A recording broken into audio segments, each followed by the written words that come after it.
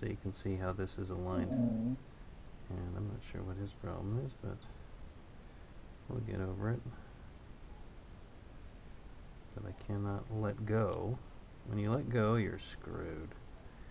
Alright, so I'm looking at the grease marks. And you can just align these two pieces here. It's symmetrical, so I'm going to hold this down in the middle while I put this back in. Okay, so now we're good. Now I'd suggest putting some tape on there immediately, and then that way that'll hold it all together till we're ready to tie it together properly. Okay, so there's our bit of tape on one side, and we'll go ahead and do the other side.